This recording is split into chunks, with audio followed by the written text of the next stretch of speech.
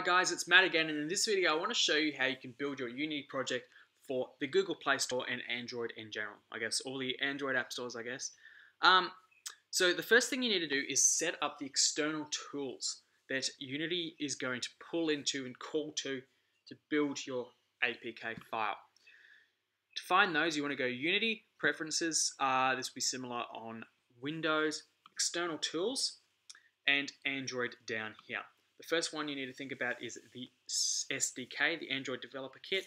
If you had Android Studio installed before installing Unity, this should come up automatically. Otherwise, make sure you have Android Studio installed. You can download it from developers.android.com. And then click, once that's all installed, it will download everything. Click Browse. And it should come up automatically, but if it doesn't, on a Mac, you want to go User, Your User, Library, Android, SDK, and just select SDK. On Windows, it should be reasonably similar, and you should be able to look that up. I'll have a look for it, and I'll include the link down in the description. The next developer tool you want is the JDK, the Java Developer Kit. Again, this should come up automatically. When you click this button, just check if it does come up, because it should come up automatically. If it doesn't, Library, Java, Java Virtual Machines, JDK, whatever version, Contents, Home.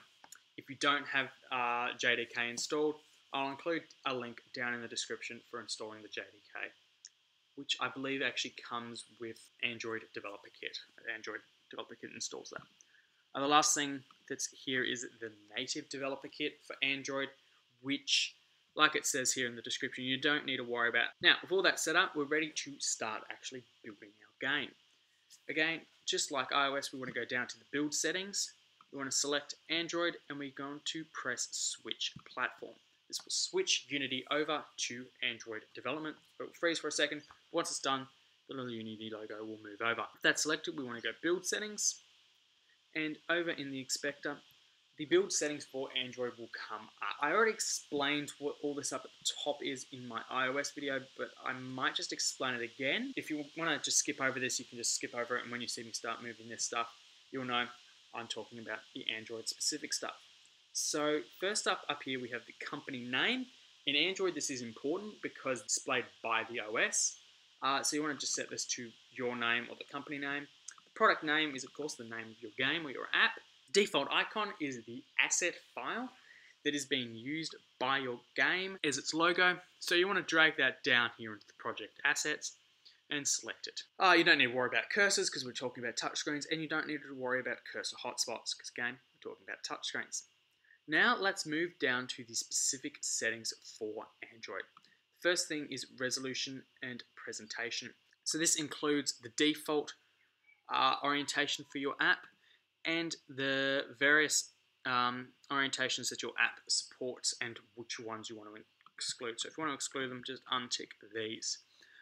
You've got some other settings, more advanced settings, that you shouldn't really need to worry about initially. Next up, we have the icon. So if you want to override the default icon from up here, you can override it here. Probably not worth doing, just keep the same icon for all the platforms. Splash image is the image that the OS displays while it's getting your app ready to open and load. As you can see, these grayed out. I believe it's grayed out in the personal versions of Unity. So if you pay for it, you can untick the Unity splash screen and you can put your own splash image in. Next up, we have the other settings. These are things you don't really need to worry about, so let's go through them. You have some of how it renders. The bundle identifier is something you do need to worry about. This is, of course, in the reverse domain style. So your domain name and then your product name. You want to give your build version, so 1, 1.1, 1.2, and your bundle version code. So every bundle that you submit to Google Play has to have a unique version code, unlike iOS, where you can have the same version, same number used across many builds. Every time you send a new build up to Google Play, you're going to have to increment this number or change this number somehow. Next up, we have our minimum API level. Unity will change this automatically based on the features of Unity that you're using and if it requires a higher level. Also, you might get some mismatches if you're using plugins that require a higher level. So if it ever comes up with any errors relating to API versions, just change this one to the version you need. Configuration are some more advanced settings that you don't really need to worry about. The final thing we need to talk about is the publish settings. So every app that you build needs to be identified by a unique key store token. If you're building your app for the first time, you're going to want to create your key store. Select Browse Key Store, and probably the best place to put it is here in your project file. User key store or user is fine. Just you're fine using the default name here. Okay, so click Save. We want to give it a password. Down here for the key, you want to create a new key. The alias is the name of the application that you're creating. So demo. Give it a password. So this is a, fill these in and create your key. It'll take a couple of seconds, but once you've done it, you can click down here, select your key, and enter that password you just used.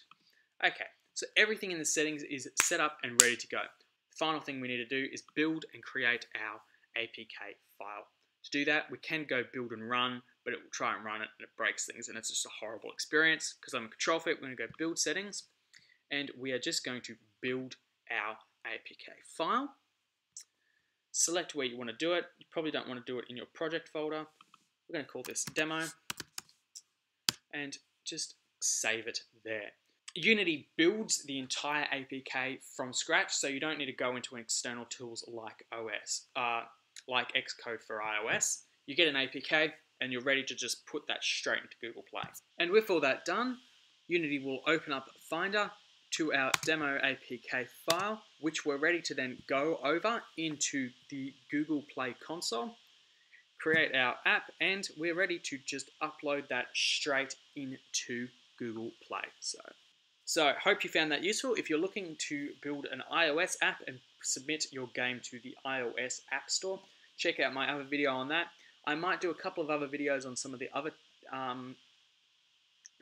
platforms that you can target with Unity, and I might do some more Unity videos over the coming weeks. So keep an eye out. Please subscribe. Hope you enjoyed it. Hope you found it useful, and hopefully I will see you again soon.